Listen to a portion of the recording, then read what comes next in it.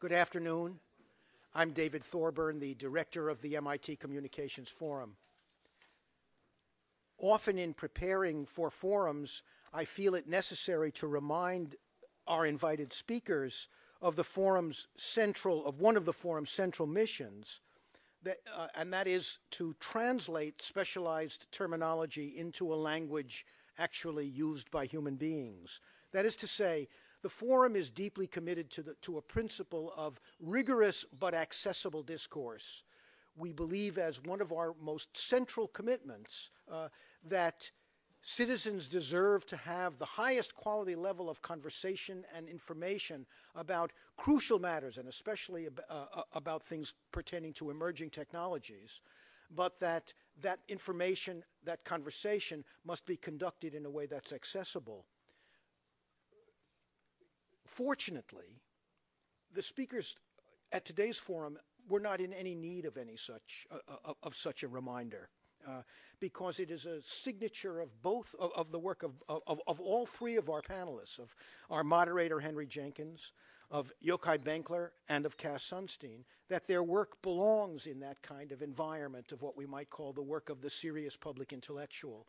None of these three distinguished writers and commentators on contemporary culture simplify their arguments or dumb them down, but they all speak in a language that can be understood by literate citizens who are not specialists. And I'm especially looking forward to today's forum, in part because of that.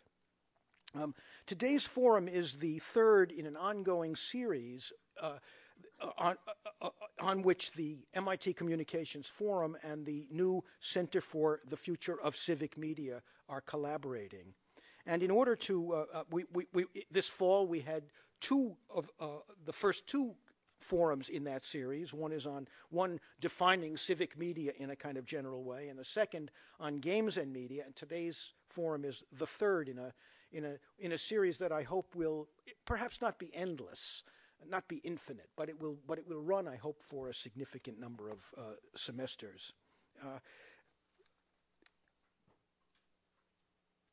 The fourth in our series on civic media will be, the fourth forum in our series will be offered in 2 weeks on April 24th in this same space. And the title there is Youth Culture and New Technologies. And I hope many of you will be able to attend that or access our discussion on one of the many platforms on which forum events are now available. It falls to me also to do a brief introductions of our speakers, and then to introduce Ellen Hume, the director of the new Center for Civic Media, who will make some brief welcoming remarks before the conversation actually gets going. But let me very briefly, even though this is probably not necessary for the majority of you in the audience who are no doubt deeply familiar with the writings of all three of our panelists, but let me very briefly remind you of some of their distinguished work.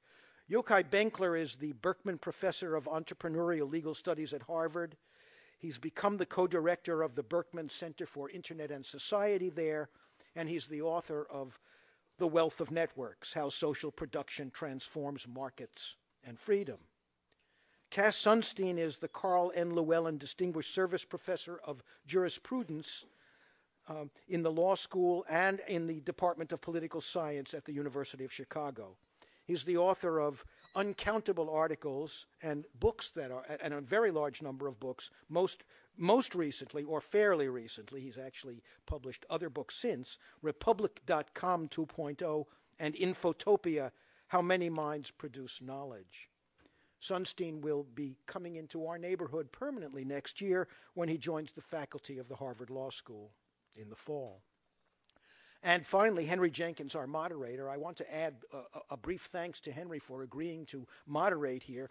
Each of these three panelists certainly would justify a forum devoted just to their own work, and I'm especially grateful to all three of them for being willing to sort of talk together in conversation this way. As many of you in this audience surely know, Henry Jenkins is the co-director of the Comparative Media Studies program at MIT, and the author of many significant books on media and culture. His most recent book, Convergence Culture, Where Old and New Media Collide. Now, finally, I'd like to introduce my colleague and collaborator, Ellen Hume, who has also just joined this year, has joined the Media Lab as the research director for the MIT Center for the Future of Civic Media. She's a founding editor and publisher of the New England Ethnic Newswire, and her work as a print and broadcast journalist covers more than 30 years and includes serving as White House and political correspondent for the Wall Street Journal in the 1980s. From 1988 to 1993, Ellen Hume served as executive director and senior fellow at Harvard University's Shorenstein Center on the Press, Politics, and Public Policy. It gives me great pleasure to think that she's seen the light and has now moved down the street to MIT. Ellen Hume. Thank you.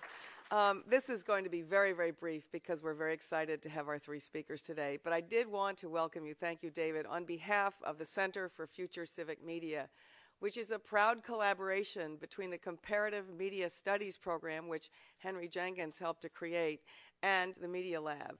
And we like to say that we're all about news, nerds, and neighborhoods. And we really are. I'm taking the plunge from old media, where I used to live, into the world of new media, and it's very exciting. And Henry was very instrumental in helping to define the space that we are researching in. And what are civic media? What is civic media? Well, it's really about any form, any tool for communication that enables people to come together for more civic engagement. So it isn't just about journalism. And today's conversation is really about that debate, about how do we foster greater democracy and civic participation. And so we are at the center an incubator for new technologies and ideas and an intellectual hub for the field of civic media. So we're delighted to be co-hosting this, and take it away, Henry. So thanks for joining us today, and thanks, David, for a generous introduction. You know, as we've been talking about this panel, and I've had reporters wanting to talk about it, there's been great confusion about which of us is the good, which is the bad, and which of us is the ugly. I'm reasonably sure I was meant to be the ugly, and then we can duke it out between the other two on the polar positions. But the problem with the formulation, the good, the bad, and the ugly, is it does a disservice to the nuance and complexity of both of our speakers. This is not a debate between a utopian and a dystopian. It's a conversation among people who've asked some hard questions, I think, in all of their work about the world we live in today as a consequence of digital media and the impact digital media and the social structures that grow up around it are having on the potentials for democracy. So in pulling together the questions for the day, what I've tried to do is go back to the key books, in this case Republic.com and Infotopia in the case of Sunstein, and Wealth of Networks in the case of Benkler, and pull out some key ideas that I think are interestingly juxtaposed against each other. In some cases, I think they're points where the two speakers may agree. I think in other cases, they're points of disagreement that may have emerged in their writing. But I'm hoping in doing so, we can draw the conversation down to first principles and really engage in a serious way. What would be the criteria by which we'd measure the success or failure of digital democracy? And that's really what I wanted to speak to. To set us off, I wanted to read briefly three short statements that by the three writers that seem to set up a set of criteria by which we could think about the quality of online democracy. The first is from Cass Sunstein. Any well-functioning society depends on relationships of trust and reciprocity in which people see their fellow citizens as potential allies, willing to help and deserving to help when help is needed. The second quote, also from Sunstein, a well-functioning society of free expression must have two distinct requirements. First, people should be exposed to materials that they would not have chosen in advance. And second, many or most citizens have a range of common experiences. And the third, a summary statement from Benkler's The Wealth of Networks. The new freedom holds great practical promise as a dimension of individual freedom, as a platform for better democratic participation, as a medium to foster a more critical and self-reflexive culture, and an increasingly information-dependent global economy, as a mechanism to achieve improvements in human development everywhere. So the question I have to both of the speakers is whether you agree with each other that these are criteria by which we should be evaluating free expression today, And then how you would grade the current communication space according to these criteria. What current practices promise to enhance or deter the achievement of these goals? And I don't know which of you wishes to start, but I like Yochai's quote a great deal. It listed a heterogeneous batch of goods, including individual freedom. I wonder a bit what he means exactly by that, though the book has an elaboration. The part that caught my ear most is a self-reflexive culture, by which I understand Yochai to mean a culture that's capable of self-appraisal, self-understanding, asking how are we doing, and able maybe to go in better directions. To give the culture or the internet in general a grade on that count, that's the one I'd like to isolate, is a little difficult because it's so diverse. But I think I'd give it a C- if I had to give it a grade. That is the babble and the excellence, the chaos and the order, the brilliant insight and the cruelty that are on the internet are not from the standpoint of self-government or a self-reflexive culture what we deserve. That so much of what is on the internet now, especially in the domain of news and democracy, is the opposite of self-reflexive. It's entrenchment of pre-existing views, falsehoods spreading like wildfire, corrected in arenas where the falsehood never penetrated in the first place.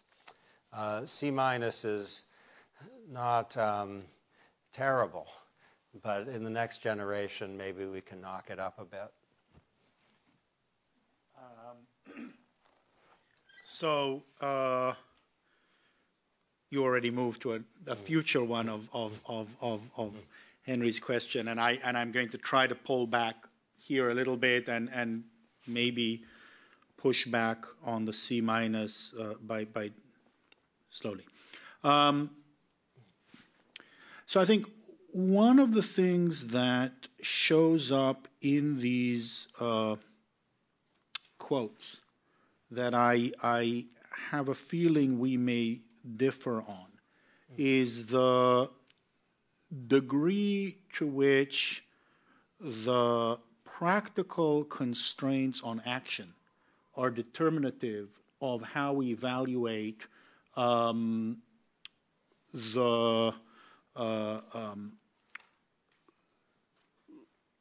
level of normative life lived as a practical matter. So let me just, and primarily here I'll focus on a well-functioning system meets two distinctive requirements. But before that, let me just, so a well-functioning society depends on a relationship of trust and reciprocity, etc. I completely agree with that. My emphasis is that the way in which the net, by comparison to the mass media environment, generates trust and reciprocity is through the practice of pervasive collaboration on many aspects of life, as opposed to through the act of enacting and performing and communicating to the public a certain sense of authority and commonality, which is, I think, how the mass media at its best moment was able to do, and that's the difference between trust and reciprocity as lived experience in small ways, as opposed to trust and reciprocity as observed, as accepted and observed public performance. But I agree on the criterion. On the question of what a system of free expression requires, what strikes me about this quote is that it has, for my taste, too passive a view of citizenship. It sees citizens as sitting there and being exposed to a flow, a good set of materials. It requires a range of common experiences, but it's not about the capacity to act. My own effort to tease out the requirements of a good public sphere focused more on the idea of universal intake, filtering for accreditation and relevance, salience or agenda setting, and independence from both government and corporate.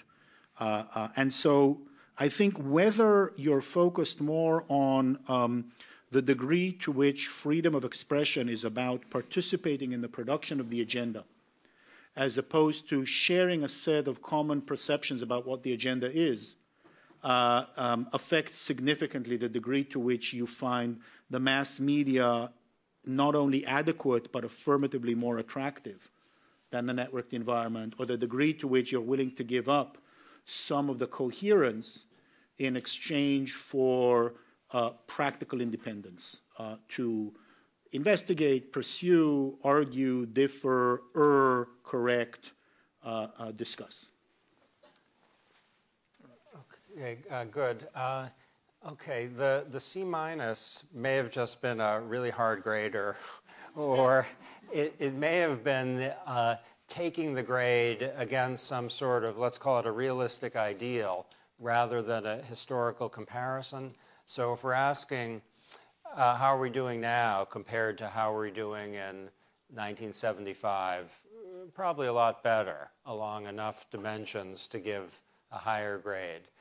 So if we're trying to compare the more passive, authority-driven, non-participatory mass media in which people are recipients of communication rather than having a constructive role, the current situation, at least for those who have enough education and training and background conditions to be participants in construction, much, much better. So I agree with Yochai on that. When I say that two features of a well-functioning system of free expression are, and I do want to underline these, unanticipated, unchosen exposures on the one hand, and shared experiences on the other, I mean those as necessary conditions, not sufficient conditions. So you could imagine what one Supreme Court justice called a great menace to freedom, that is an inert people. You could imagine an inert population in which people had lots of unchosen, unanticipated exposures and lots of shared experiences, and that would not be sufficient for a well-functioning system of free expression. But I do want to insist on those 2 points by way of contrast to what seems to me both a theoretical and empirical hazard in the current environment, which is the sense that unlimited freedom of choice, understood as a capacity for self-sorting with respect to communications, is the ideal. So in geek world, among the people who are real internet enthusiasts, there's something very close to University of Chicago economics department thinking. That is, that if you have freedom of choice and you're sovereign over your own options, you can select the options that you like best, then we can declare victory and go home. What I'd like to say, a world of communications, a world of freedom of expression is poorly served and potentially tragically served by that. In a well-functioning system of communication, you don't construct a daily me, which is your communications cocoon, your little information chamber. It's one where you look and you see, oh, there's that. I didn't know I was interested in the topic of genocide. In fact, I thought I hated that. But now I see there's something here and it's getting my attention. Or I thought I had no concern at all about the situation in Turkey, but there's something going on there that I wouldn't have put in my daily me, I wouldn't have chosen. And what I'm saying is, especially in a heterogeneous democracy like ours, where the capacity to self-sort is risky from the standpoint of mutual understanding, these two features, as passive as they sound, and in some sense are, that is the unanticipated, unchosen exposure and the shared experience, they are indispensable preconditions. And I'd like to make just one other point about that they sound a little more passive than they are. That active citizenship, as it's lived in a well-functioning democracy, is fueled by the shared experience and the unanticipated exposure. That is, those who see a story about something that gets their dander up or that makes them think, oh, a fellow human being is in trouble. That's not passive recipient of stuff. That's what energizes behavior. That's what makes a democracy often worthy of the name. And when we have shared experiences, as, for example, on Martin Luther King Day or July 4th, then we see each other as involved in a common enterprise. That happens during presidential debates also, during the election. And that, I suggest, is indispensable, not to people as if they're staring at a screen, but to people at some point in the next year actually doing something in their lives that is participatory. So did you want to follow up on that? I'm happy to follow up on that. I think this is the closest I will ever get to the University of Chicago Economics Department.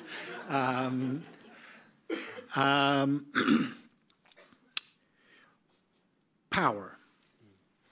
Power is the core distinguishing feature between what I see as my position vis-a-vis,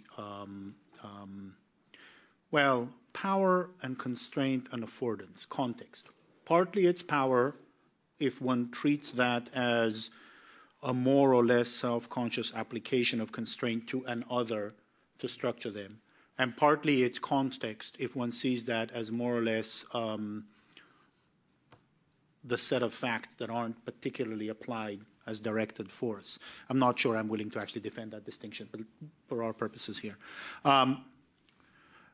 So that's, I think, what separates at least my conception of the difference between freedom and constraint and between, which is always just relative freedom. And so that's why I would resist any standard that is not the range of actual alternatives that is out there and the range of patterns of behavior that we observe in other places. And so so this is back to the C- and 1975, but also to the question of what is the common experience and what is the degree of engagement. I think what we can't get away from is that the production of common experiences in the mass-mediated environment, which is the only one that's really existed in the contemporary rise of modern democracies, except for the small earlier republics.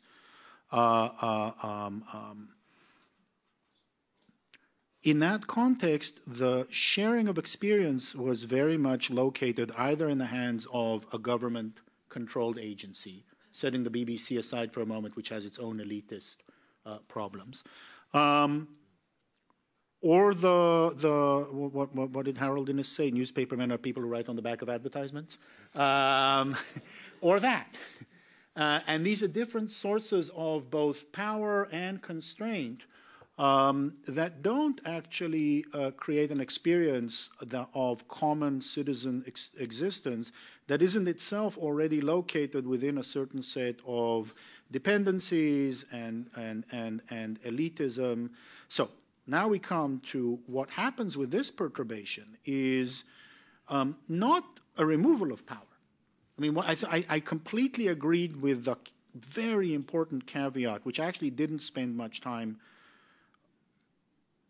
I didn't acknowledge in my book, didn't spend much time on, which is the fact that a greater degree of freedom requires a certain set of capabilities, both in terms of knowledge and less saliently, at least in the wealthier economies, simple access to equipment. And materials. And here I think I've certainly been influenced in the last year or two by Esther Hargitai's excellent work on the question of skills. But still, what's an elite? Is an elite 2 million people, 3 million people, say 1% of the population? What happens if the reason that our democracy is better in this regard is that instead of having a few hundred, or at most a few thousand, people with genuine ability to set the agenda. We now have 2 to 3 million people with a substantial, who can affect the agenda who can believe they can affect the agenda without kidding themselves too badly. And they know another 10 to 20 million people within one hop who can talk to people who can reasonably believe that they can affect the agenda. That strikes me as beginning to be a very large set of the population that can push on power in different ways. And I think the evidence that I would suggest for that is the way in which the netroots have been playing a role within the Democratic Party. Far from control, far from complete success, but a very different kind of responsibility, capacity to organize within the party. Let's just take one party in this regard. Very different relative role. I guess the Connecticut senatorial primary was the most visible example of that. In 2006, the efforts, particularly on MyDD, to get contributions to from safe seats, from war chests of safe seats into the National Committee in order to fight and improve the fighting abilities in marginal seats.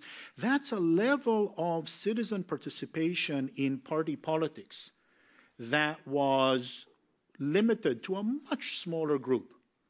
That's a form of participation. That's a form of making common cause. That's not fringe, crazy groups. That's a much more democratic process where most of the decisions about where the party and who the nominees are will be happens. And it's that kind of freedom and that kind of ability to actually say, I can affect this, that I find particularly attractive.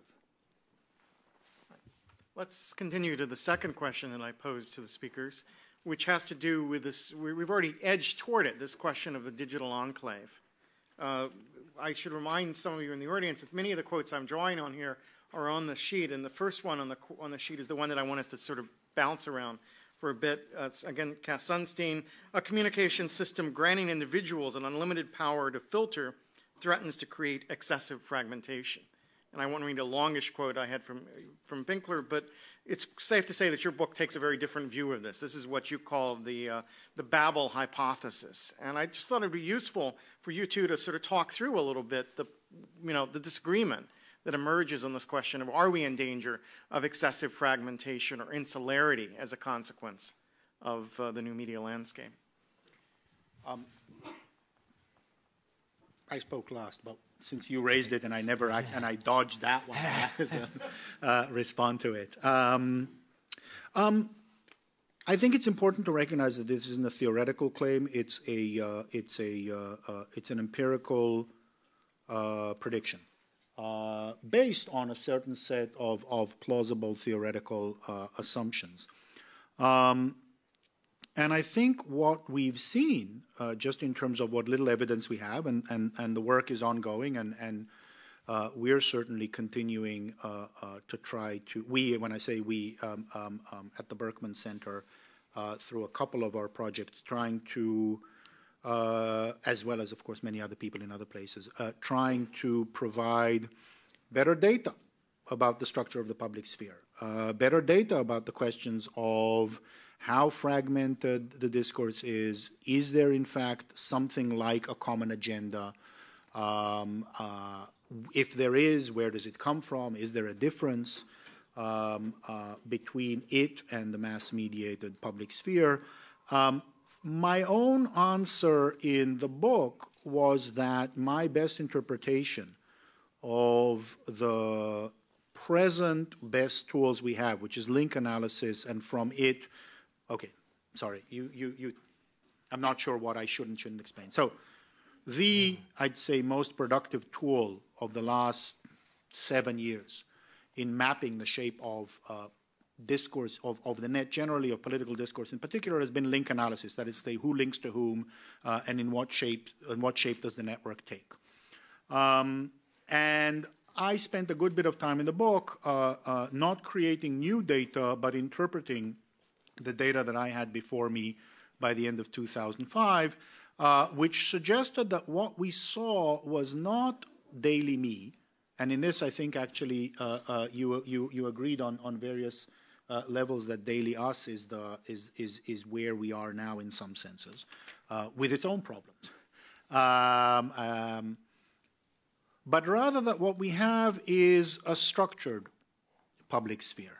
We have more salient points that are central nodes in networks.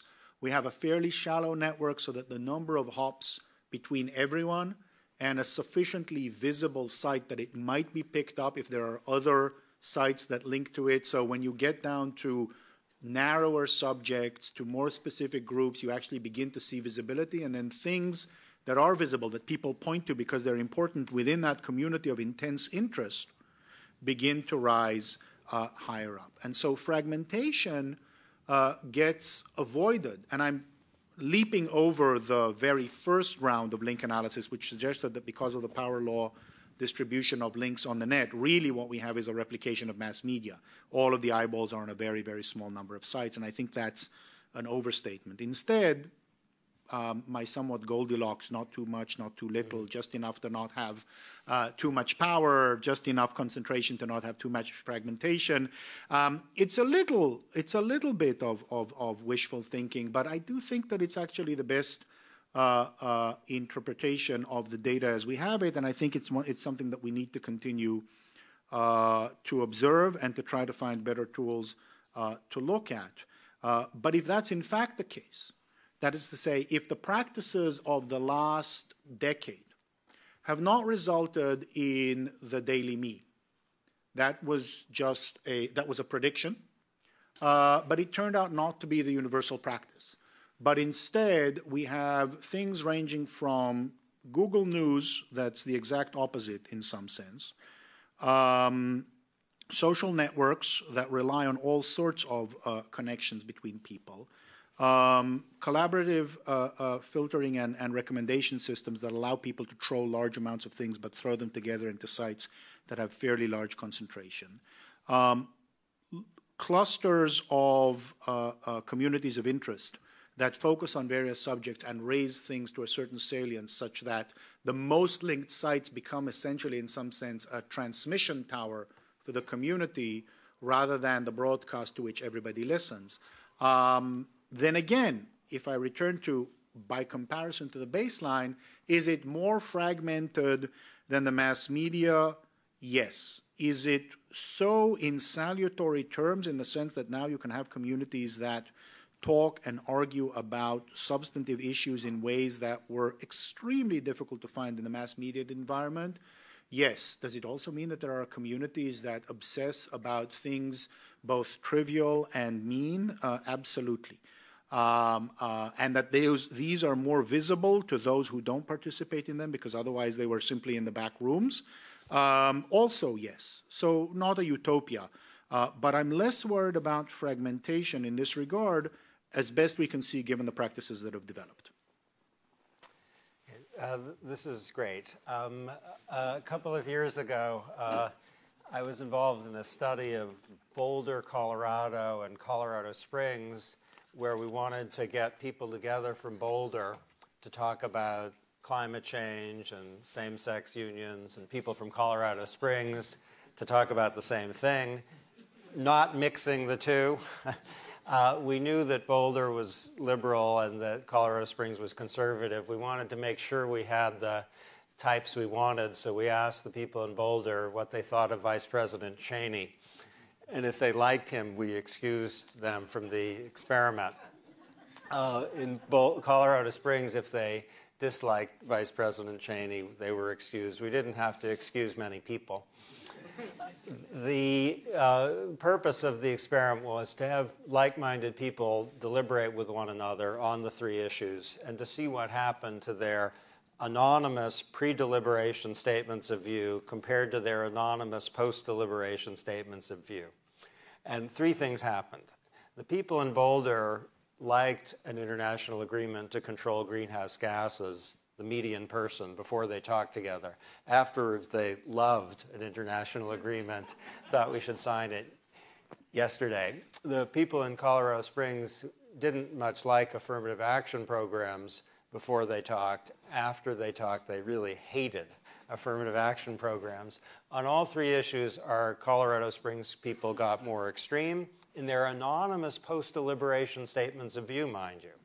And our Boulder people got more extreme also. The second thing that happened was people got less diverse in Boulder, that on the three issues, our Boulder people were liberal. They all disliked Vice President Cheney, but they were not the same on these three issues. Internal diversity in their anonymous post-deliberation statements of view was squelched after a pretty short period of discussion on the three issues. They came into line with one another. Same thing happened in Colorado Springs. As a result of this, the people in Boulder were a little to my left, the people in Colorado Springs a little to my right. After they talked, the gap between them leaped. Okay, this is a study of group polarization, which suggests that like-minded people engaged in deliberation with one another typically end up in a more extreme point in line with their pre-deliberation tendencies. So you've got a group of people who like Senator McCain and think Senator Obama doesn't really like America very much. If they talk to each other, they're going to think those things big time after a short period of discussion. That's an empirical claim about the consequences of deliberation. But my central claim really is not an empirical claim. It's a theoretical claim, which is to the extent that people are using the internet so as to replicate our Colorado experiment, there's a problem from the democratic point of view. It has to do with the preconditions of a well-functioning democracy. To the extent that the internet is operating in this fashion, we have a problem. And the notion that freedom of choice, the ability to self-select, the ability to produce even your own information content is a full cure for what ails us, runs into this obstacle. Nonetheless, Yochai is right to suggest that some people who are taken with the theoretical concern also offer an empirical claim, which is the internet is making things worse or bad from the standpoint of mixing the Boulder people with the Colorado Springs people. And so I just want to say a few things that engage the empirical question, not fully. We need to have a lot more work on this, and I know some of the people here are actually doing that. And with a little luck, we'll be able to sort this out much better than we can now. Here are just a few bits of data for you. The daily cost, to which I think there was an implicit reference a few moments ago, is read. Guess what percentage of readers are Republican of the daily costs? About 1% of readers of the daily costs are Republican. Pew did a study a few years ago which was widely taken as a vindication of the non-echo chamber effect of the internet. 29%, nearly a third of people in the Pew study knew the arguments supporting their candidate and undermining the opposing candidate, had no clue about the other side of the argument. Nearly a third knew everything good about their candidate, everything bad about the opponent, had no idea, were clueless about the arguments that political opponents had on behalf of their person on the other side. That 1/3 worries me. Fully 25%, a quarter of participants in the Pew study, candidly acknowledged to an experimenter, we like reading material that just supports what we already think. We don't like reading material that goes the other way. That's 1/4 of internet users who said that. Esther Hargitay, a very good empiricist interested in the operation of the internet, did a study not long ago of the blogosphere, in which she observed linking practices which suggested as a first approximation that conservatives link overwhelmingly to fellow conservatives, liberals do the same thing. The principal qualification is a non-trivial percentage of cross-linking she observed, but of that cross-linking, a plurality of the links were to cast contempt and ridicule on the other side, in which the liberal cross-linkers were holding the conservatives up like a bug and saying, look how ridiculous they are. Look what the sorts of things they say. That doesn't suggest a well-functioning, networked public sphere. A similar study of the blogosphere looking at the A-list conservative and liberal blogs found basically the same pattern. If we want an authoritative account, I'll give you what strikes me as an authoritative account of the empirical hypothesis, which I don't endorse. I worry over this to the extent that it's occurring. A superb study said the following: sites cluster. In particular, topically and interest-related sites link much more heavily to each other than to other sites. Individuals cluster around topical, organizational, or other common features. Like-minded people, quote, read each other and quote each other much more than the other side. That's Yochai Benkler. Brilliant insight.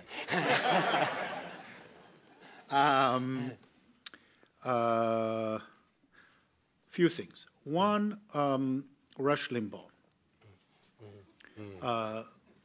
So to the extent that we worry about polarization and fragmentation, it's not obvious that we need to worry about the net. And since I continue to think that we need to compare, that in order to diagnose 3 steps back, how should we feel about the net as a platform for the public sphere?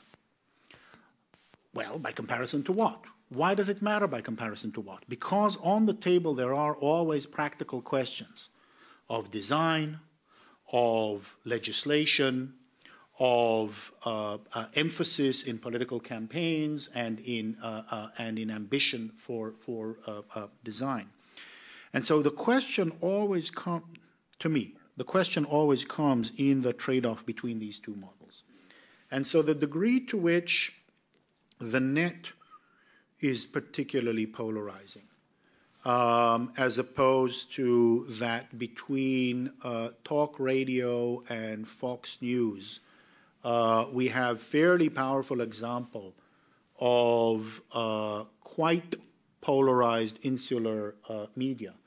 And the question then becomes, what is the arc of culture that brings us to the kind of polarization that we saw with basically, I'd say, probably the '94 election as a moment of significant polarization, at least within the mainstream, as opposed to really fringe groups.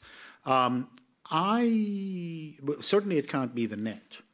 And so that suggests to me that there are alternative cultural models, and that when we're trying to identify just for American political culture what happened,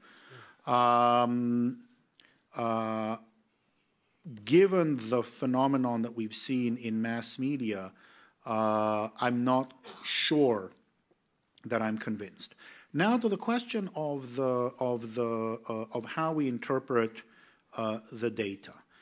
If I remember correctly, Hargitay also did a content analysis of these sites and didn't find polarization as she compared as she tried to score the kind of positions over time. But it's been a while since I read that. I may be wrong, but that's my recollection was that it was an ambivalent set of findings. There was highly differentiated, just like in the earlier study, but still substantial crossover. There was pointing out, there was also a statement that, yeah, actually you don't see from a content analysis, which has its own limitations, polarization. But I'm not sure I remember that correctly. But it's worthwhile looking. So the baseline relative to mass media, we see this happening in mass media, and the question is whether we're seeing an overall cultural phenomenon that's layered over. The fact that you do have, again, maybe I have a weird life, but I think of how we are in our conversations when we talk politics, or for that matter, when we don't talk politics. Politics is sometimes hard. We hang out with friends. If we know that their views are on the other side, often we might skirt issues and spend more of the time talking in the most discursive of spheres, face-to-face, talking with people with whom we agree. Occasionally, we'll have a real argument. We'll have someone, that strikes me as a plausible description of how we are, even in the best of coffee houses. And so that's not inconsistent to me with the pattern that we're seeing, which I completely agree with the person you quoted, which is that we largely cluster and talk most of the time with each other. We refine our positions. We tell each other how great we are and how right we are and how wrong they are. That's part of how we build solidarity, and that's part of how we mobilize as a party. And occasionally we also listen to the other side. And that strikes me as a plausible description of how we've always been, and as a plausible description that given a platform with sufficient degrees of freedom, we continue to be. Are we going to get, from any kind of platform that is not authoritarian, some overarching deliberative civic virtue? It's been a long time since you wrote about republicanism and civic virtue, but that's you too. I'm not convinced. I think we're too varied, too ornery, decent, to get to that. This is pretty good. Jane Jacobs wrote a book a long time ago, probably one of the great books of the 20th or any other century, about American cities, and what she observes is the sheer serendipity of them. So she says in a city, you're walking along some street and you see a person or an interaction or a building that just stuns you. It may be beautiful, it might be ugly, but it's just so foreign to your pre-existing experience. So what she says about the great American cities is that on a day, if you're really looking, the fertility and surprise of it will alter you, alter what you're interested in, alter what you care about, your aesthetic sense, maybe even your political sense. So Jane Jacobs, I'll acknowledge here and now, recently deceased, is the inspiration for my work on these issues. The thought, I think, that underlies her account of cities is whatever human nature is, it's a product of architecture. So that the notion of self-insulation, so that what you see is a comfort and conforms to what you thought you liked, that's architected. And the great American cities architect otherwise. There's a nice empirical point that supports what Yochai says, which is if people find another human being who agrees with them, they tend to rate that other person as smarter and more likable than they did before the agreement. That's not amazing. What's a little bit amazing maybe is if people find another person who agrees with them, they, the person who are making the evaluation, subsequently find themselves more competent and smarter and more likable than they did before. And that suggests there is a kind of hard wiring to the clustering that Yochai is speaking of. But how much of it we get depends, in a sense, on what our norms are and our architecture is. You can imagine, can't you, a society in which the people who are self-sorting Boulder style or Daily Cost style or Fox News style are a little embarrassed about it and think, well, in a society like ours, this isn't what I'm supposed to do, at least not all the time. There can be a norm to that effect, just like we live with lots and lots of norms that counteract aspects of human nature that are pretty hardwired. And if our conception of citizenship on the internet or elsewhere fits with this anti-echo chamber norm, that has an effect. Also, the internet, like a city, has an architecture to it. Those who produce websites are responsible for a kind of architecture. They can do it one way or they can do it another way. And my only suggestion, I guess, is whatever hardwiring there may be, many human beings love serendipity, and whether we love serendipity depends on how much of it we've had and what our norms are. This is a raw point. 7 months ago, I moved from Greenwich Village here, so I try to forget about that. YouTube. If you compare the kind of visual humanity that we were exposed to since it was available in stored form, and the insane variety, quirkiness, delightfulness, disgust that you can stumble across, that's what I mean. And it happens everywhere. The opinions you dislike and the opinions you like, even the can you believe this email with a link to the other side politically, even that kind of link is part of that link that you describe, which wasn't there when the architecture had to go through the editor. Yeah, it's a great point, and I feel kind of 70% in agreement with you. But on YouTube you can understand as an exemplification of a great American city. Taken in the aggregate, that is in a sense what YouTube is. It's got everything.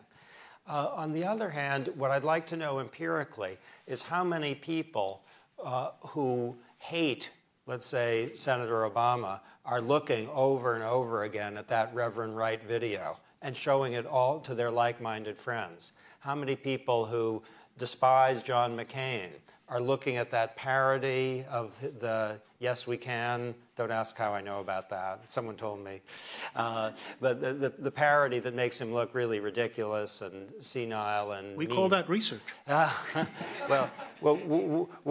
it's ingenious, but do you see the concern? The concern is the Coloradoization, let's call it, of YouTube. This is an empirical hypothesis in which I have not much confidence. But the empirical hypothesis is if we look at the patterns of usage of YouTube in the political domain, we might see a replication of the Colorado-Boulder difference, where the people are going onto YouTube to see stuff that reinforces their own pre-existing judgments. There's a nice empirical project there, and I hope it's not going to come out the way I fear. So let's move from YouTube to Wikipedia, which is another phenomenon of the digital age that you've both written about. At the bottom of the card, there are two quotes. I'm not going to read them, which reflect your two statements about Wikipedia. And I wonder if you could tease out for us a little bit how you see Wikipedia, what you see it as telling us about the nature of civil society, about collective intelligence, and about the collaborative production of knowledge. I love Wikipedia. For so many reasons. The fact that participation, while not quite as huge as is sometimes portrayed, it is amazing that so many people. How many people here have edited Wikipedia? Wow. Well, that shows you something. Very large percentage. It looks like maybe 3/4 have edited Wikipedia. That's fantastic. And the fact is that Wikipedia editing occurs not just among the elites, it occurs among people who know something about anything at all. So Wikipedia, Jimmy Wales, the founder of Wikipedia, said you can't understand Wikipedia without understanding, his conception at least, without understanding Hayek, a Nobel Prize winner, it's true, taught at the University of Chicago, whose greatest essay is about the dispersed nature of information in society, that each of us has bits of information that no one else in the world has, and a market, in Hayek's view, is able to aggregate that in the price. Wikipedia isn't a price, but it has this information aggregating feature, which is fabulous. So the fact of participation, amazing. The existence of self-correction, that is extremely wonderful also. Really great, the greatest of all, is the aspiration which is coming to be realized, by which any person in the world can get a fantastic free encyclopedia that conveys a tremendous amount of information about, among other things, health. So it's probably saving lives. So all that is fabulous. For Wikipedia to work, there have to be norms in play that prevent it from being destroyed. And if you look at history under many living persons, you will see cruelty, falsehood, invasion of privacy, and destructiveness. The norms and the organization are sufficiently strong as to prevent the lies and the cruelties from destroying the enterprise. But that's partly just because there's a hierarchical structure on top of the collaboration that provides a safeguard. So this doesn't seem to be much of a point of disagreement. That's never prevented me from talking.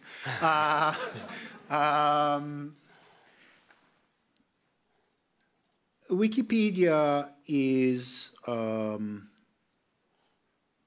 extremely interesting, partly because, at least in the first few years, it started out as almost purely norms-based, as long as it was largely irrelevant to people who weren't participating in it. Or rather, as long as it was largely irrelevant culturally, so that only people who participated cared, it didn't have a problem. Then it's got this problem of becoming culturally salient and having to both have some kind of perimeter defense as well as internal structure. I take a little issue with calling it hierarchy, because I think Wikipedia governance is fairly democratic and participatory, federalized in some sense or around articles and issues of interest, through people who volunteer for particular groups with a very strong norm of consensus or at least wide agreement, with an effort to minimize technical control to the bare minimum necessary when issues really flare up. What I find fascinating about Wikipedia is precisely the fact that it's so fabulous despite the fact that it's imperfect, which makes it a model for the more general question that I think we need to ask about human cooperation, human collaboration, which is it's feasible. It's feasible in ways that the University of Chicago Economics Department would deem inconceivable. Because if you were to stand up in 2001, in February of 2001, when Jimmy Wales put on 900 stubs on a platform that invited anyone to do whatever they wanted with it, paid no one to do anything. That's not true. Paid one person who ended up leaving because he thought it was not professional enough. And say that 4 or less than 5 years later, Nature would come to the conclusion that the result was not significantly crappier than Britannica, but both of them were not ideal, you would have been laughed out of the room. And so as an existence proof, and yet it moves, to drive us to begin to understand that we need a new model of human cooperation, a new model of understanding human behavior and human action that builds all of these things, that builds the imperfections, that doesn't imagine a utopian altruism, but understands that people are different from each other, that some people are more generous under some conditions, that some people have more, as you called it, trust and reciprocity, and other people have more of a sense of commitment to collective goods and to doing something well. And that building the platform, exactly the point of architecture, both the physical architecture, the norms, the whole environment, constructing the environment, that's a major study question that Wikipedia opens, because it gives us a certain mirror. It's not a perfect mirror, but a mirror about ourselves that is vastly different than the mirror that's been dominant for so many years through the model of selfish rationality. And that is limited in different ways than the one I think your work from behavioral law and economics focuses on, which is much more on the cognitive deviations rather than on the practices of cooperation, which is certainly what I'm working on now more than on anything else. So that's... Okay, this is a very rich topic. So a couple of points about this. Do you remember the dust-up about John Siegenthaler, whose Wikipedia entry was vandalized to say that he was rumored to have been involved in the assassination of both Kennedys? Nothing was ever proved. This is maybe very slightly funny in its absurdity, not to him. And it was, he worked with the Kennedys, knew them well, and this was a libel. And it was repeated, his site was vandalized, it's had horrible, unbelievable things have repeatedly been said. It's had to be shut down. Now that's a very vivid example, the Siegenthaler example of Wikipedia gone wrong. But a sad fact is that the number of living persons who have been subject at one or another moment to similar vandals is very, very high. Whether the thing is up there for a day or a week or 3 months matters, but for something false or invasive or libelous to be up there even for a day, that can inflict really serious damage on someone. And the Encyclopedia Britannica doesn't have that. So in our celebrations of Wikipedia and collaborative production, of which this is maybe the leading example, it's important not to neglect some genuine horror. Usually it's there for a short time that Wikipedia produces. The reason it's generally for a short time, there are these people who, if you look at it and look at the history, you can see they have funny names. They're all anonymous who police. Now, when I say hierarchical, I don't mean like a kingdom or anything, but they have a status beyond that most of the people in the room here. Are there people here who are Wikipedia administrators? I mean, you shouldn't identify yourself, I guess, because you might get, I don't know, someone might be mad at you. But I bet, I wouldn't be surprised if there's a Wikipedia administrator here. Bless you. The Wikipedia administrators are not only, to some extent, higher in a hierarchy, though it does have this democratic quality, so the word may be the wrong one. They have these norms that are amazing norms, my favorite of which, involving biographies of living persons, is a norm of dignity, which is widely shared, which is thought to have a bunch of corollaries. So that if you say things about people which are true, but cast indignity on them, they're really not supposed to be there. And if you say things about people that are private facts, unless they're really famous people, that's inconsistent with dignity. So too, if you give undue emphasis to some aspect of someone's life, which is an indignity, even if it's true and worthy of statement at Encyclopedia, that's policed also. So the elaboration in part through collaborative development of a social norm of dignity, that is, to me, one of the very most interesting things about Wikipedia. And it shows something, I think, about what's gone wrong in many places on the internet, which have nothing like that, maybe the opposite. And it points towards some potential development in a way that could be helpful for the future. Okay. So I'm going to, just a minute, turn to the floor for questions. I'm going to ask the panelists one more question for a quick round of response and let people start to, people are going to walk around with mics, so if you flag them, we'll have some questions lined up by the time we get through this next round of questions.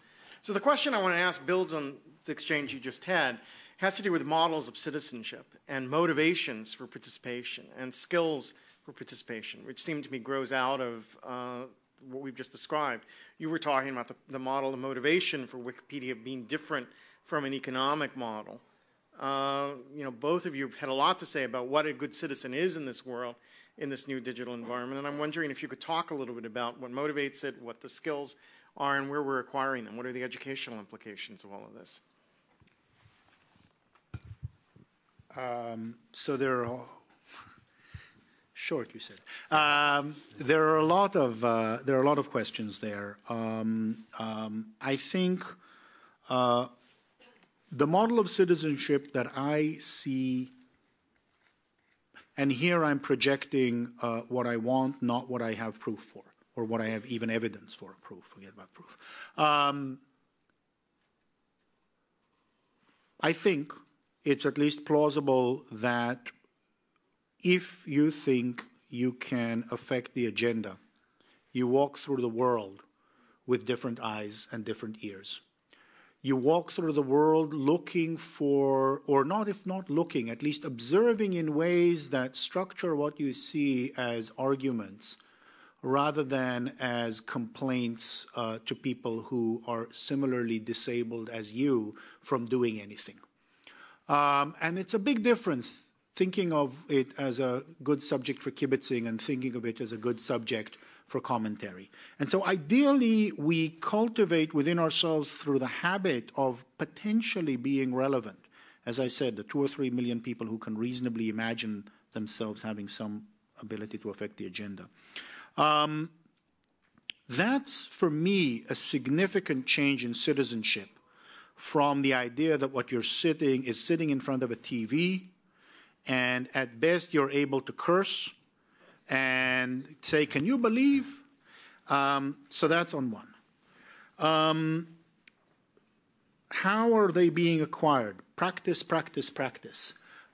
Which is to say, one of the things people talk in some of the studies about young people's use of media as not being political.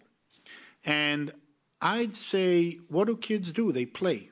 And what do they do when they play? They practice the things that they end up being adults at. The fact that the play is about something else doesn't mean that it's not basically the acquisition of skills. And so when I see a generation of people growing up deeply embedded in communications and looking for things, and it doesn't matter. The resources they can be looking for may be dragon eggs. That doesn't matter. It's the attitude of seeking and being able to find and then use that I think is foundational. And that also goes to the question of education, because I think in this regard, if we use, and I am by no stretch of the imagination an expert on education, but if we begin to use the affordances of the technology that allow a tremendous amount of freedom to act in the world in ways that are meaningful, to begin to bring into the classroom meaningful projects so that you can act in the world in ways that teach you how to seek information, teach you how to create networks, teach you how to act, and learning by doing, not doing in a form of simply play, but doing in a form that it's a much more ambiguous and permeable boundary between the real world and things I care about and things I do in the classroom. That strikes me as a very important path to teach both the technical skills and the attitudes. But I think we can't be sanguine about in this regard, it's much harder for me to be sanguine about the distributional effects and the degree to which we do or don't have an education system that is able to have teachers and to have institutions that have that attitude of, here's a machine, go do something interesting, as opposed to, here's a machine, be careful you won't get hurt. And that's part of our general culture of risk. Again, right? What kids, the assumptions about what kids were able to do at age 9 and 10, 30 years ago, as opposed to what would count as abusive parenting today, we're very risk averse.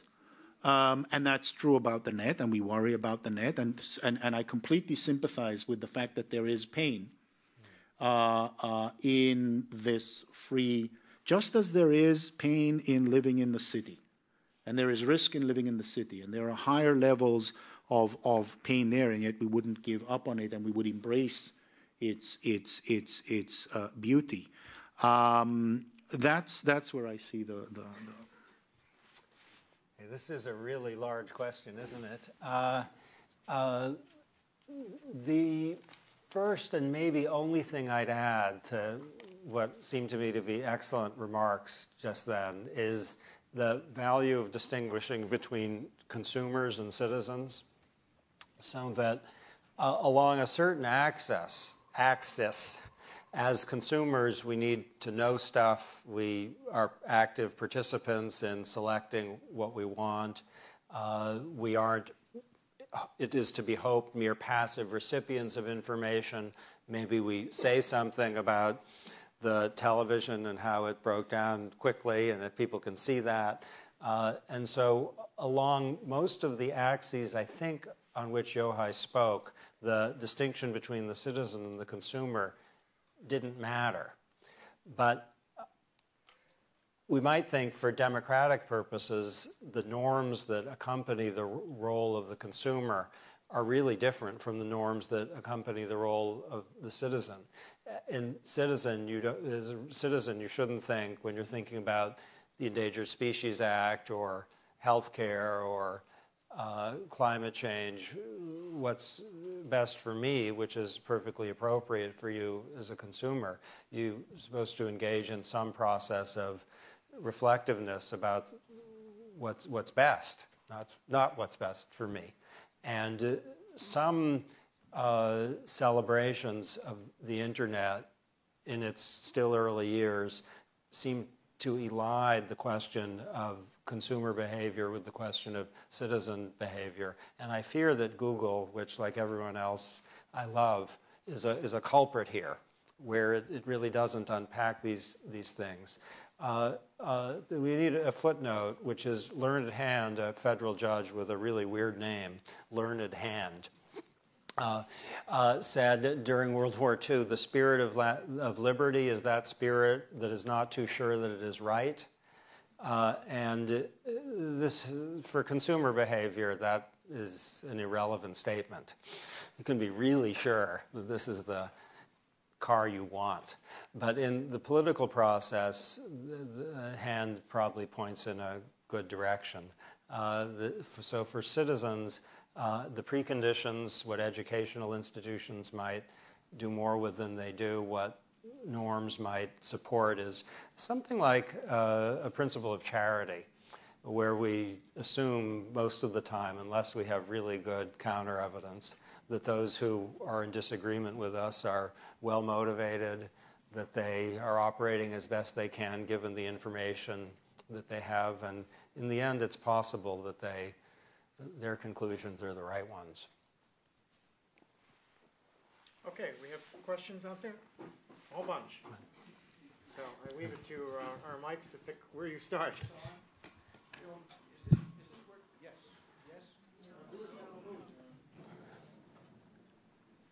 We have to wait till late.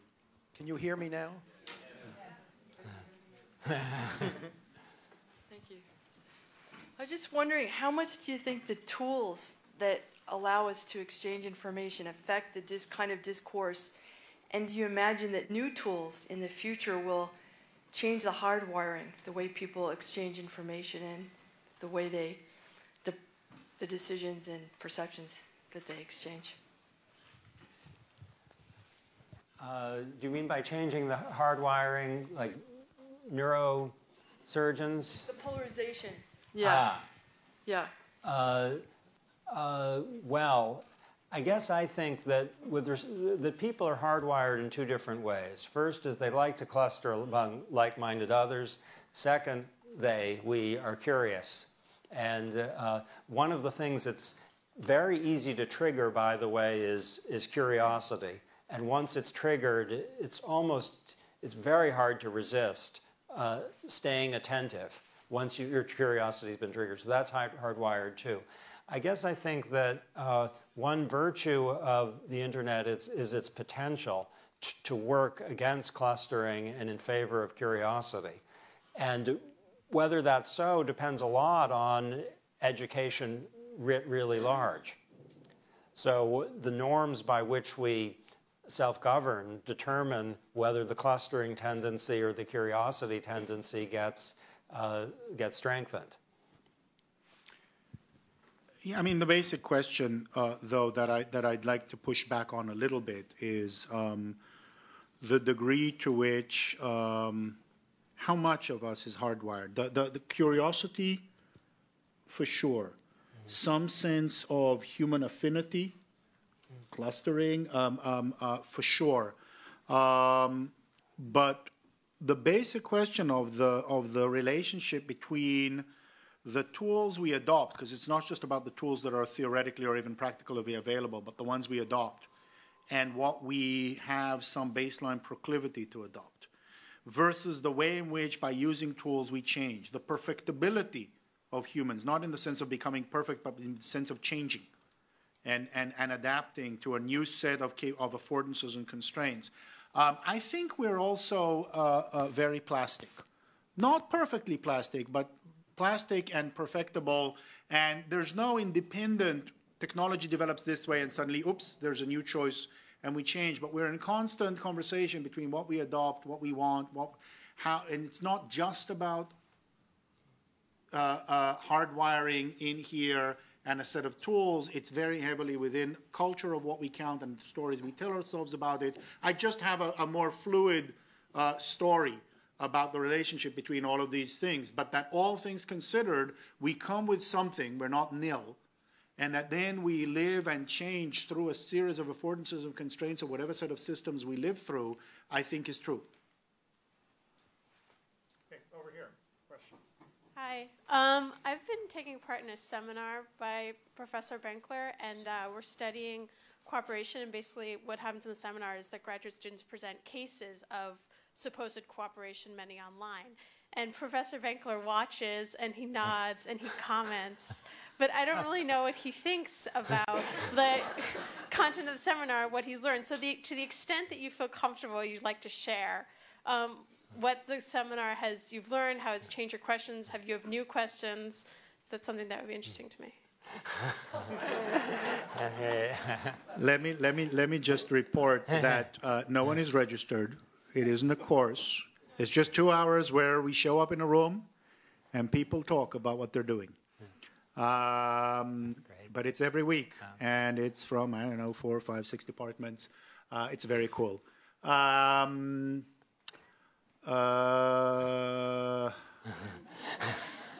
learn every week. What have we been doing?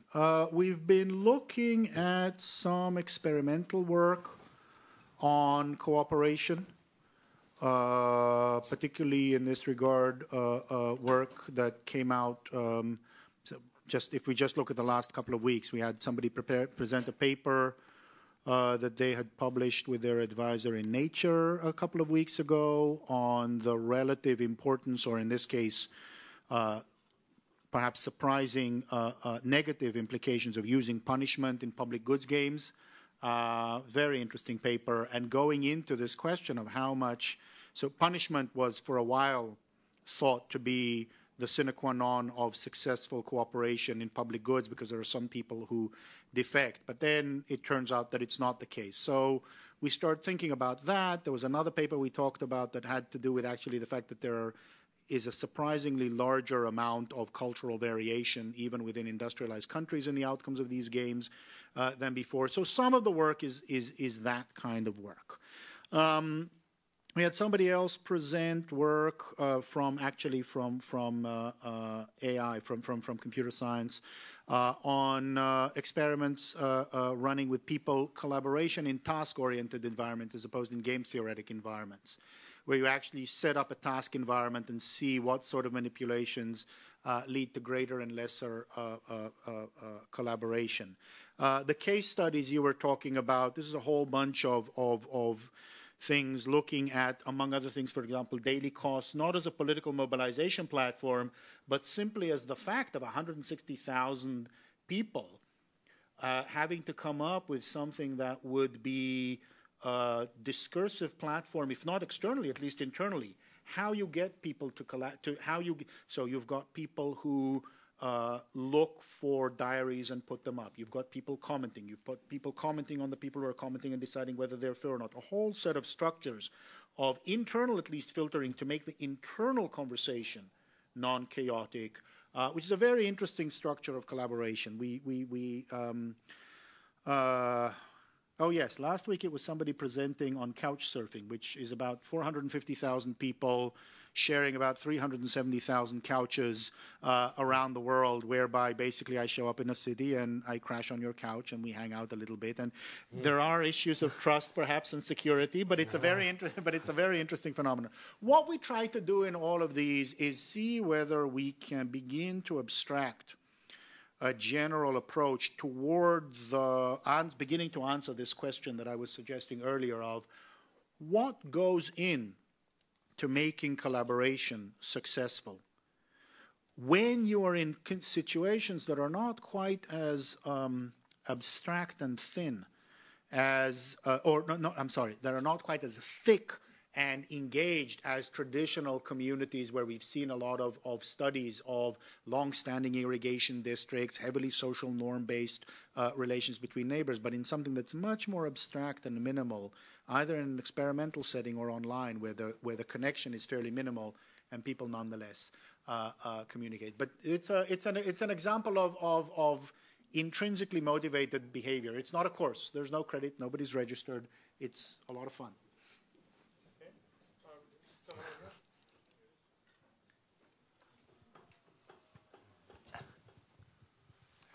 This is a question of unexpected results.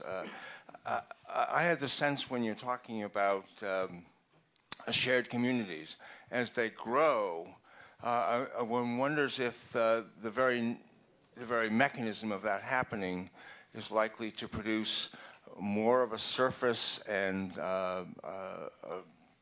mechanisms for communication and a less deep kind of communication, just because of the nature of scale of communication.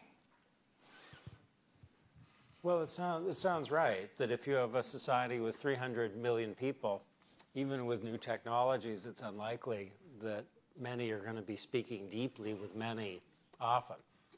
The only idea is that even in a society that's very large, it's really good if some of the time there are communications experiences that are widely shared rather than sharply divided. It's disturbing, isn't it, if there are narratives about social events that are radically different from one group to another, and they never meet. So one value of a presidential debate, an election, the Olympics, a national holiday, the internet surely can be used for these purposes, even among large numbers of people. There's an unexploited possibility here that there can be some shared experiences which give people a sense that they're involved in a common enterprise. So what you say is clearly correct and important. It helps explain federalism and many other institutions that are part of our society. But a society that's very large had better have, partly just by virtue of its size, the need is greater for a degree of common experiences. Over there? Actually, right here. Oh, okay, I'm sorry. Yes, down here. Go ahead. Both of you have spoken about the phenomenal success of Wikipedia. However, other Wikimedia projects have not been nearly as successful as Wikipedia. In particular, I've been very interested in tracking Wikinews and wondering why Wikinews has not been so successful. What do you think it is about collaborative news reporting that's different? Some people have blamed their adoption of the neutral point of view doctrine that Wikipedia uses as part of the reason why Wikinews is not as successful, but I was wondering what your take on that issue was.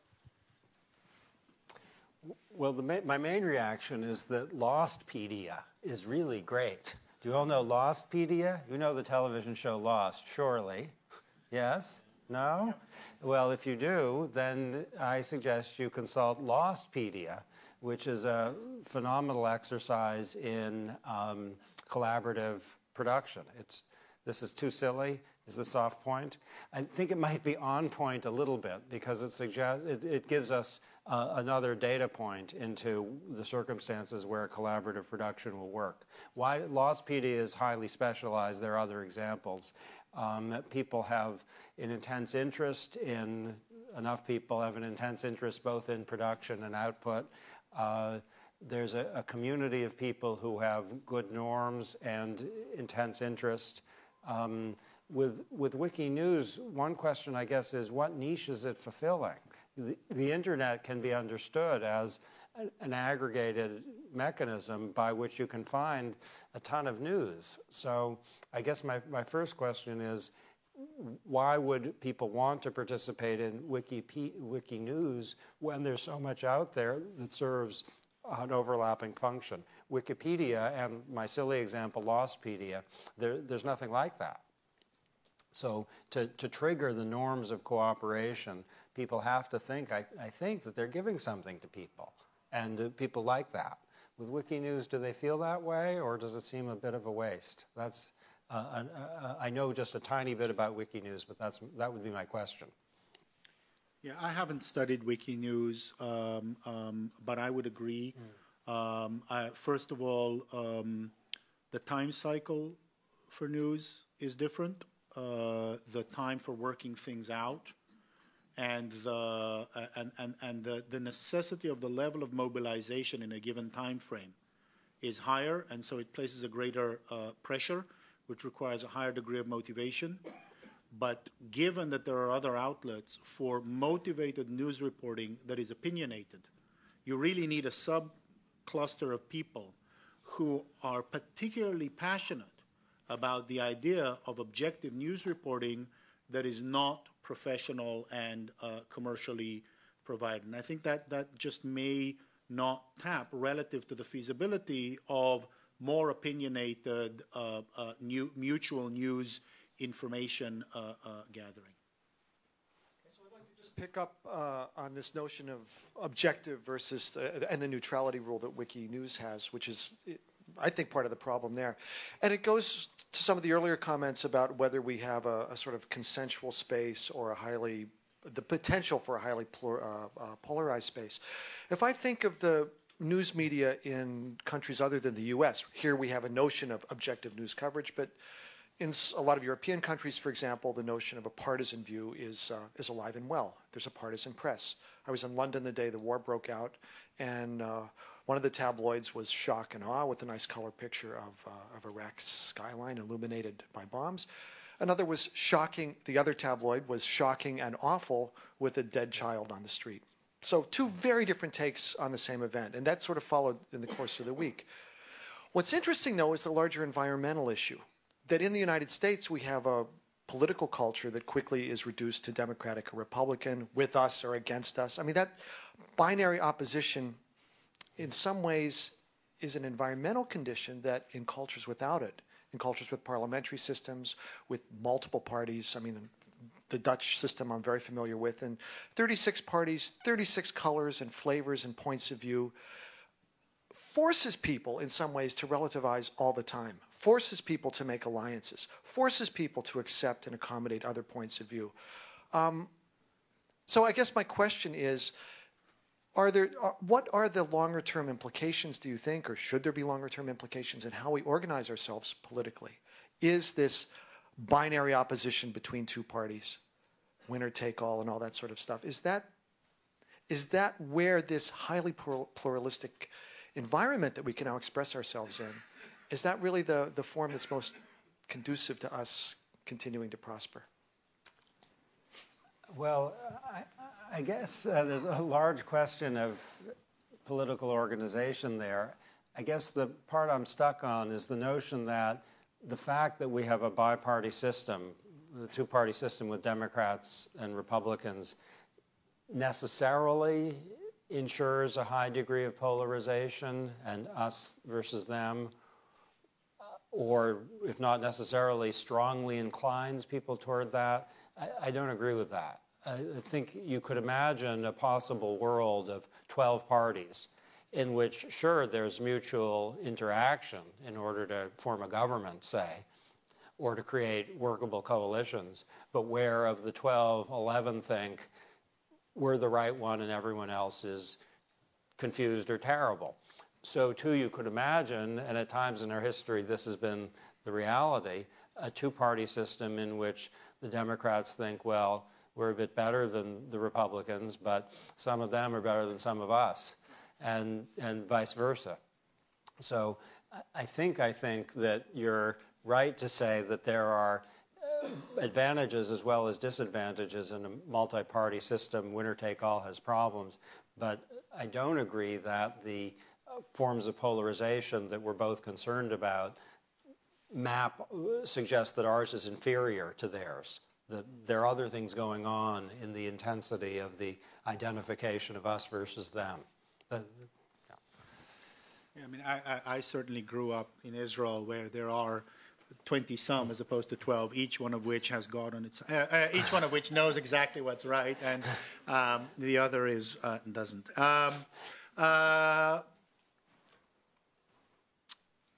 I would actually say that what the two-party system here has done has eliminated the left and the right and largely left the middle.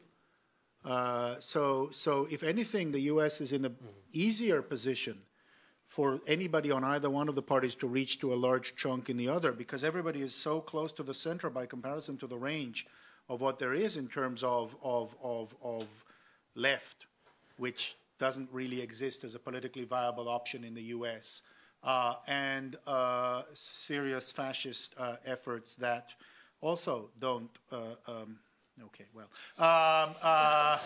sorry, I shouldn't have said that.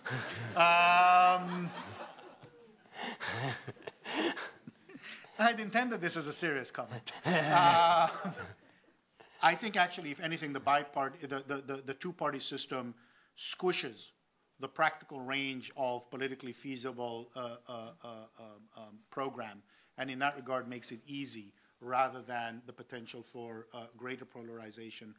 But this...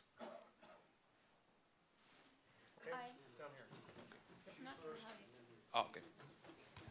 Anyway, I guess I want to speak briefly and ask a little bit of question in favor of polarization, in favor of clusterization, because I haven't heard that from anybody. I mean, I think Yochai Benkler spoke a little bit about this idea of, of expanding power in the citizenry, and I think that the vast majority of people are extremely non-diluted about the small amount of power that they actually have, and that the only way to maybe leverage a little bit of power is to find communities of like-minded people, is to engage in discourse with them that goes beyond just, the disagreements that you have across the whole spectrum, and reach some consensus, as maybe the Boulder, Colorado people did and the Colorado Springs people did, and actually, push forward. And I think that that's why some of these communities have achieved some power. And I think certainly there's value in the public sphere in having these broad perspective, and the fact that all these communities are going on, and you can just go look at any of them, does allow you to see a lot more, and it's all archived of the other point of views. But there's also something, I think, extremely valuable in the clusterization, and I wondered if you'd speak to that side of things. Great. And those of us who don't like like-minded people speaking to one another have to be enthusiastic about that question. Yeah. Okay. The opposite point of view there? Yeah. 2 points for you. There's nice empirical work supporting exactly what you say, which is if like-minded people listen to others, then they tend to be less actively engaged in politics. So instead of thinking they might be right, let's go fight for what they want, or I'm right after all, but now I appreciate what they think, and appreciating it, I'm all the more willing to be engaged, it tends to have a pacifying effect. So there's evidently a trade-off between political engagement on the one hand, which is good, and exposure to diverse perspectives on the other. So this is just, you're right, that engagement is often fueled by the social construction of the boulders and the Colorado Springs. There's an empirical point on which you are clearly correct. The theoretical point has been elaborated by a law professor named Heather Gerken, who urges that societies often benefit from what she calls second-order diversity, not just from first-order diversity. And I think what you're talking about is second-order diversity. So first-order diversity would say we want, let's say, every university in the land to have diversity, optimal diversity. That way, each person is exposed to lots of different points of view. Or we want every state of the union to have diversity, or every economics department to have diversity. Diversity within is first order. Diversity across is second order. So you might think it's really good that there's Brigham Young or the University of Chicago Economics Department, at the same time that it's very good that there's Berkeley or the Harvard very liberal economics department. So liberal. Being a loyalist here of Chicago, though I'm moving to Harvard, it's good to have, society benefits from the greater stock of arguments that is made possible by polarization. So if you have the Boulder people getting all nervous about climate change and the Colorado Springs people getting very calm about climate change, you increase the universe of argument pools from which we might all benefit. So Gerken's position is that diversity across institutions, which I would add is increased by political polarization and clustering, that can be to the benefit of all of us. We get to see a lot of stuff. Maybe if this needs one more example, some empirical work shows that if you get on the federal courts of appeals panels consisting only of Republican appointees, boy, do Republican appointees get conservative. If you have courts of appeals, 3-judge panels that consist of Democratic appointees solely, Clinton, Clinton, Carter, the likelihood that a Clinton judge will vote in a liberal direction jumps a lot compared to Clinton judge appointees vote when there's at least one Reagan or Bush there. So the idea would be if we have a lot of Clinton, Clinton, Carter panels and then a lot of Reagan, Bush, Bush panels, we get a big stock of argument pools in the federal judiciary from which the Supreme Court maybe, or all of us eventually can benefit. There's a lot of stuff out there. So you are right, empirically, you get more engagement if you get clustering, and in principle, it might be that the total stock of arguments increases. Okay, what the counter concern is that if you get a really engaged set of inflamed people who don't understand people who disagree with them, that is, at worst, literally dangerous, at best, not productive of good democratic interaction. And second-order diversity may be nothing to celebrate if you have the groups who think one thing unable to engage productively with the groups who have another thing. But you have a really good point, so maybe that's all I should have said. I think one reason also why we didn't hear it down here is because I think both Cass and I hold different views of democracy than the one that is most comfortable with that polarization, which is just straight pluralism that removes a substantive element from, removes a substantive role from public dialogue and sees it as a competition between interests. If that's your view of democracy, a very pluralistic competition of competing views, you're fine with that. If you have a view that has an ambition that is more substantive, be it that there be some civic virtue and a sense of commitment to the whole, be it that there be some learning and growth effect from discourse itself, whether or not you have a commitment to the whole, then if you accept the empirical description of polarization, you have a problem for either of these positions, which I think are positions that each of us, though different, holds about our ambitions for democracy by comparison to the much thinner role we give to that can be given to politics that accepts without problem that kind of polarization. Okay. Hello. We're getting to there are many hands waiting out there, so we're going to shift into what we like to call the lightning round here, which is we're asking on both sides greater brevity so that we can get as many questions in as possible. So take it away.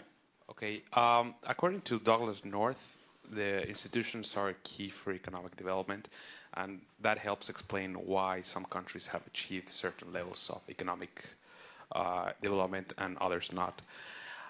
Do you see any link on how this collective intelligence or collective production, or whatever you want to call it, can either influence or change or replace institutions in developing countries?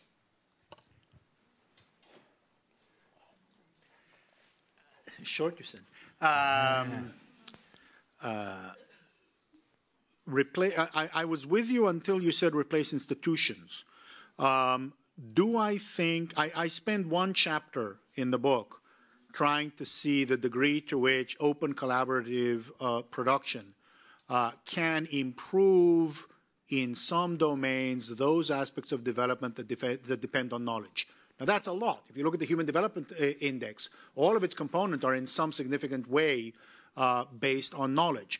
Will it avoid famine?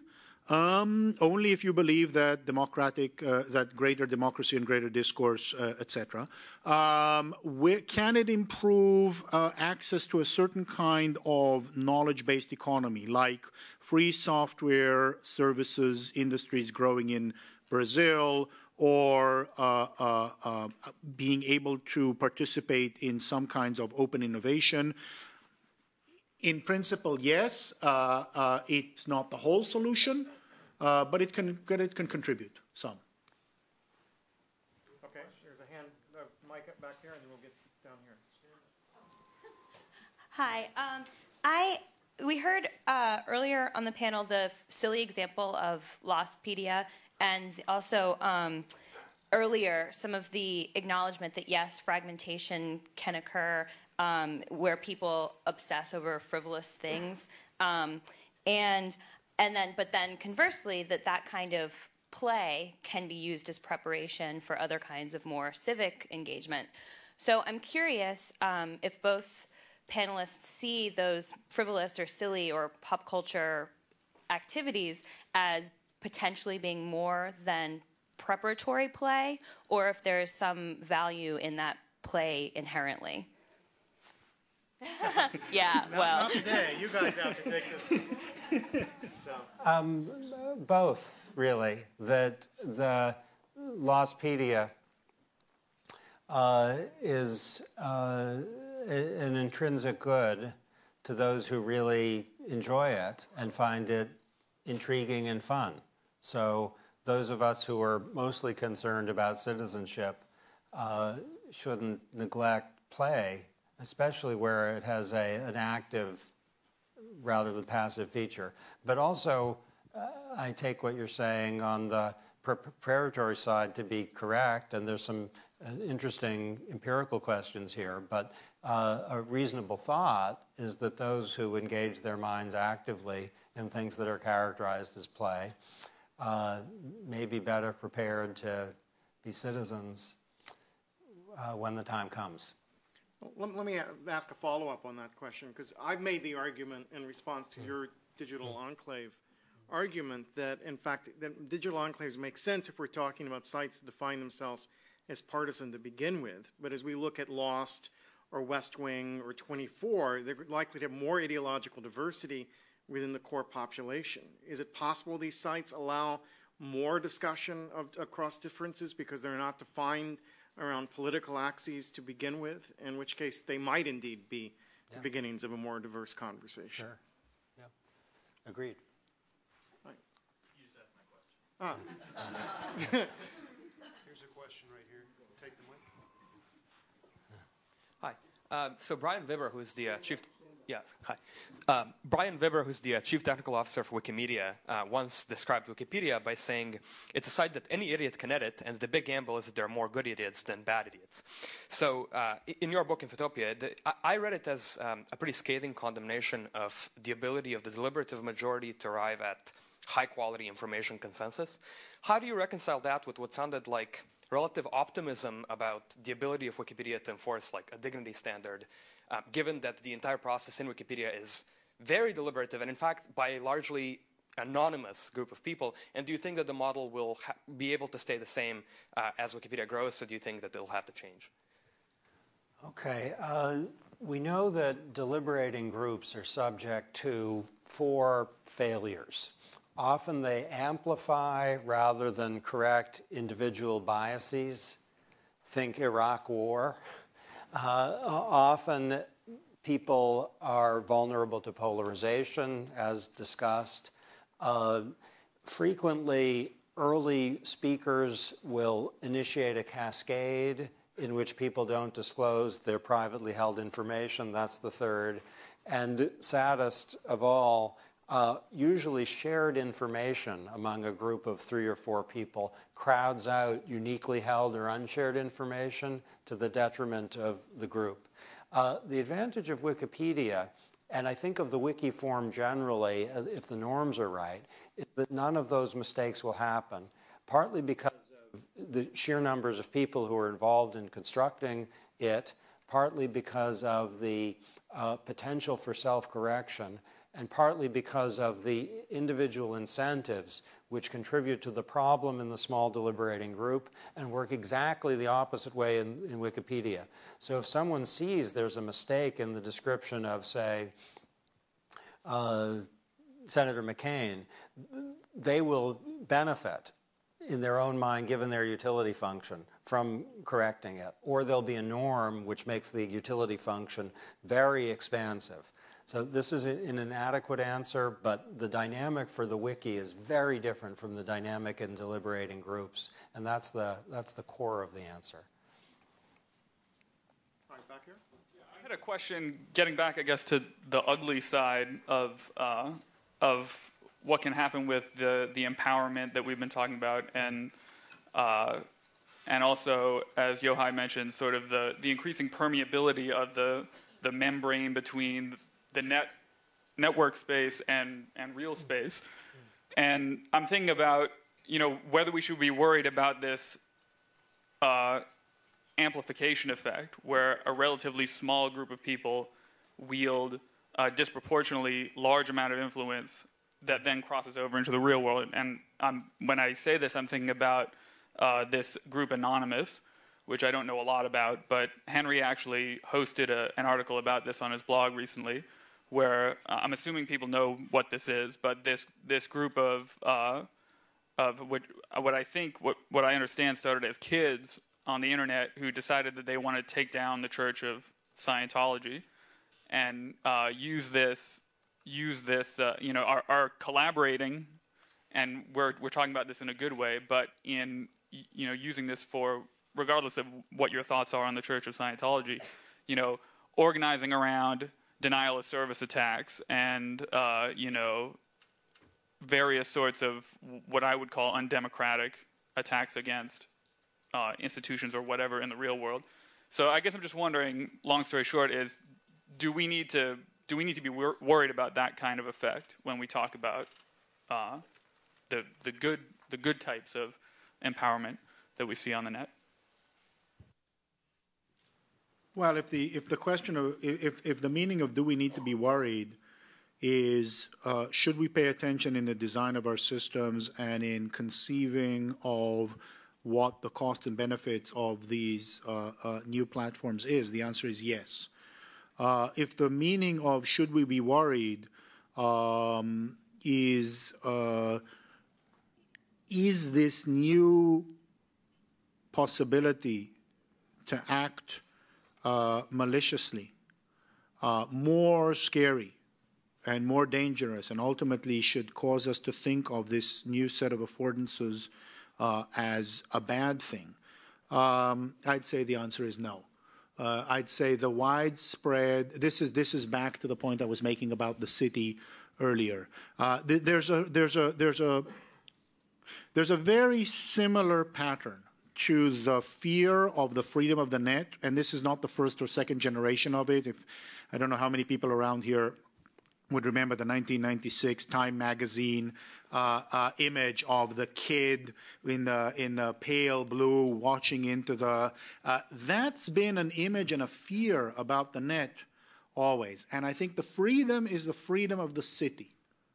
And the city is not as safe, at least not in our minds when we don't look what goes on behind closed doors, as the idealized pastoral past. And yet who among us would give up the city? That's my sense of am I not worried? I'm worried. I look around when I walk in the city. I do have a very positive reaction to the question, and to sharpen it maybe a little bit. There are blogs or sites, Powerline is an example, which has some very smart conservatives there. I know that Powerline has said some very harsh and false things about people, which have permeated the network public sphere, so much so that ordinary people who are not necessarily Powerline readers, not particularly ideological, believe these false things, which are pressed very hard by these types. So that's just one example. We're going to see a lot of them, where the permeability and the networkness creates is very destructive to real people. Hi. So talking about different views of democracy and this relationship between the city experience and the web experience, it strikes me that in some ways these independent websites, especially the interactive ones, function as their own cities with their own rules of citizenship.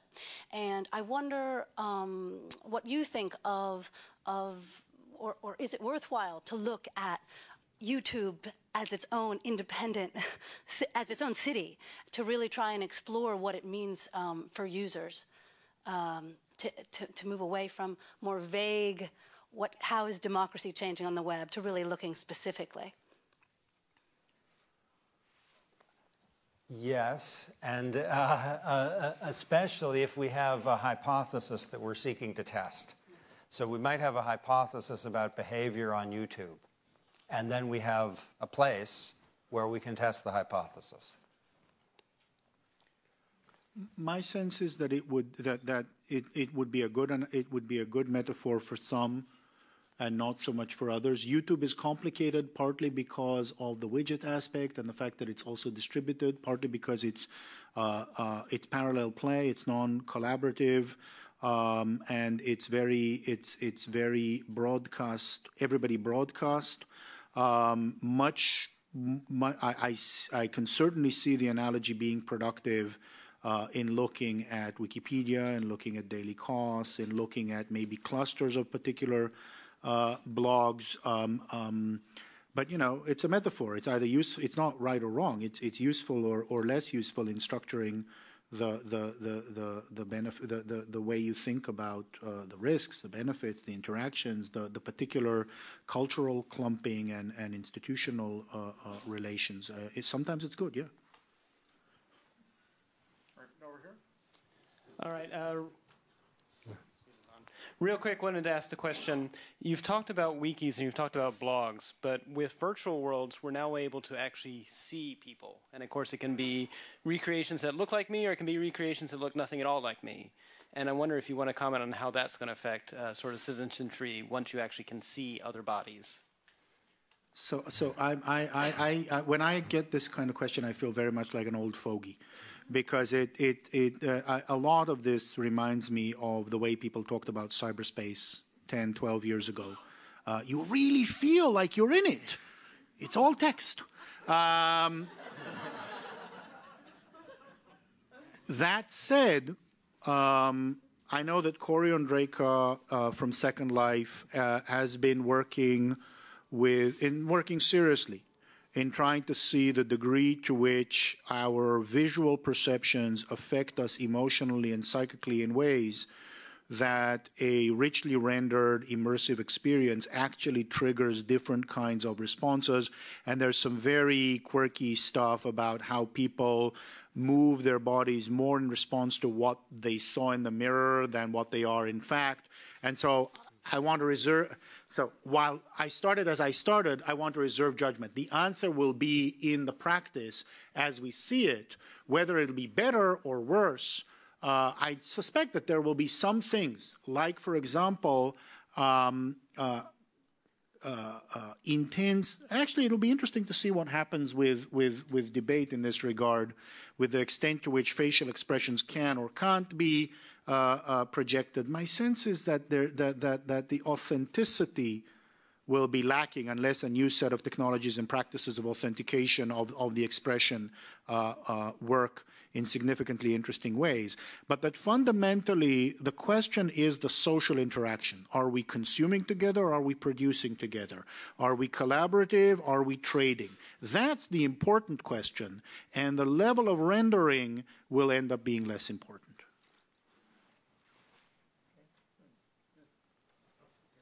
Yeah. Just one last quick question.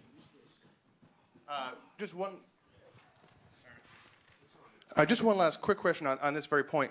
As you're starting to see more and more interaction online actually happening face-to-face via video, is that, rather than considering virtual worlds, but actual real worlds and real interactions, how is that changing the dynamic of all this?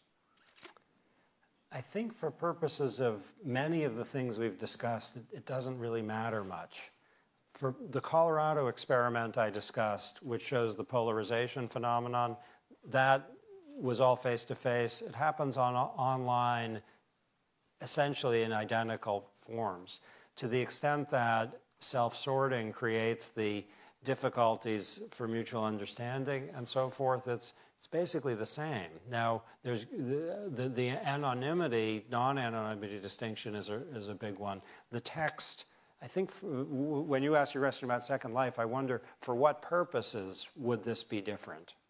And for purposes of our discussion thus far, I don't see any differences yet. The one thing I'd say from the work I've begun to do on collaboration, certainly face-to-face communications or humanization seem to affect people, even in very thin experimental settings, to be more cooperative and more generous toward one another. The only reason that I'd be wary of moving forward to thinking that video will be distinctly different is that you already see a lot of practices of quite rich rendering and humanization. So if you look at couch surfing, for example, where you do need to give something somebody's going to show up at your door and they're going to be violent or not, you're going to be violent or not. It's really interesting. So not only do you see images, but you see fairly extensive descriptions of views and life world and life views, and the question is whether we've already between static images and text, whether we haven't gotten to a point where we've gotten almost all the humanization that we may or may not at the margin get from additional video.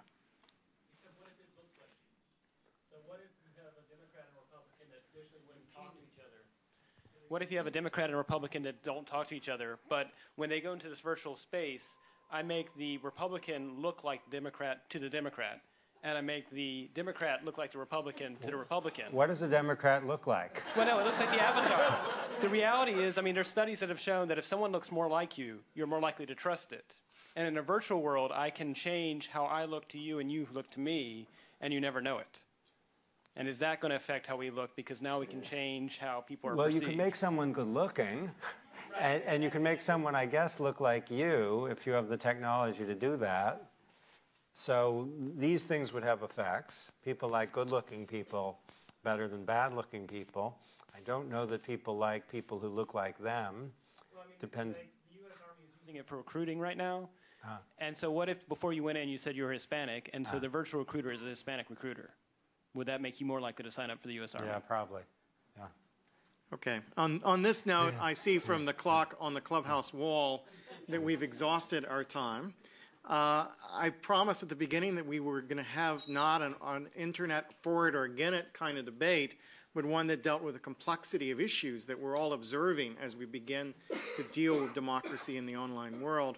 And in that regard, I want to thank both panelists for helping us to see both the good and the bad, the ugly and the beautiful of the current moment of digital democracy.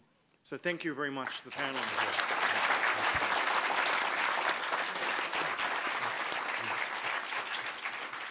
And thanks for coming all.